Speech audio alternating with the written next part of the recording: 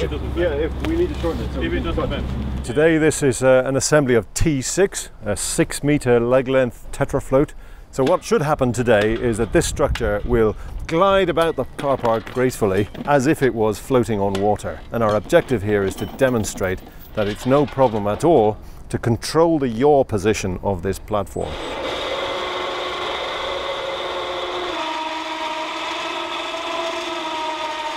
Most people, when they first encounter tetrafloat, assume there's going to be a difficulty in making the wind turbine point into the wind. But if you have two ropes at the front and you're able to make one shorter and one longer, and you're able to do that under control, then you can point the platform really quite well. In fact, more quickly than you can point it with a yaw bearing. I'm quite pleased with how it's gone so far. I'm looking at my team here. We've got 5 hours left in the day. They didn't flinch at that. And there should be no problem to make it work well inside 5 hours. As you can see, we've now fitted the wheels to the bottom of the tetrafloat structure. Unfortunately, some cars managed to park here despite it being coned off. You can tie it around the frame. So these safety lines are just in case something, was a very strong gust of wind or something slipped before we've got all of the safety cables in place properly.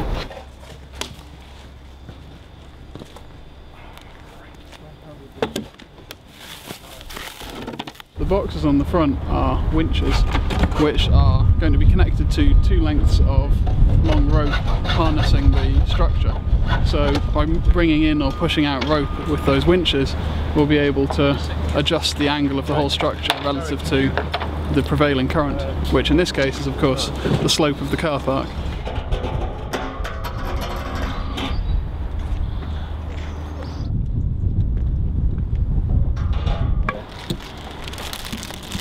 That's good.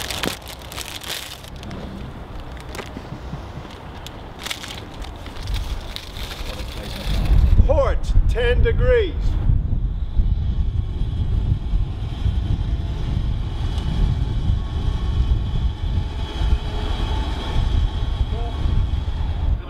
Port 10 degrees.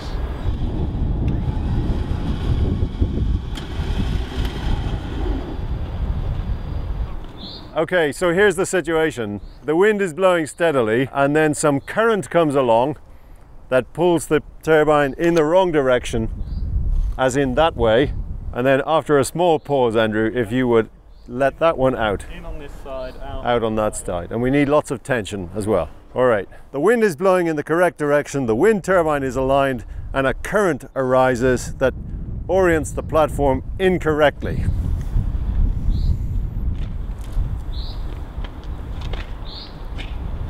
And the yawing system corrects for that. I can't do both of them at once. Okay, it's probably, I wonder whether that's, if they fail to operate simultaneously, Andrew, you just pull. A current comes along and disorients the platform.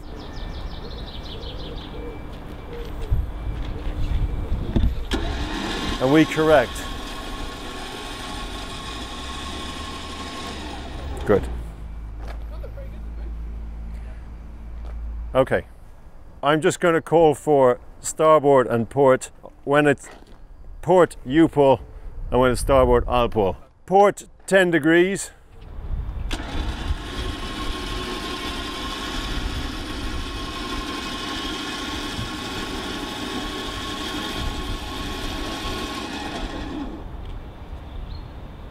Starboard 10 degrees.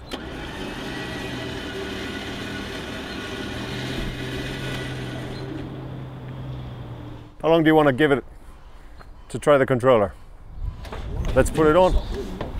This is an automatic control system. Ordinarily on a wind turbine, there's a sensor which tells you which direction the wind is coming from, and the wind turbine yaw system points the turbine towards the wind. We're using an Arduino, which is a small controller, and an IMU, inertial measurement unit, which has a sensor that knows where the Earth's magnetic field is, and it's going to try and adjust itself to be at the right angle, and it's going to be pulling one winch and letting out the other winch. Stand clear. Just let it do its thing for the moment. Okay.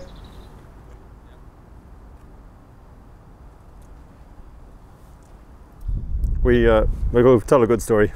Yeah. We've got to take it down.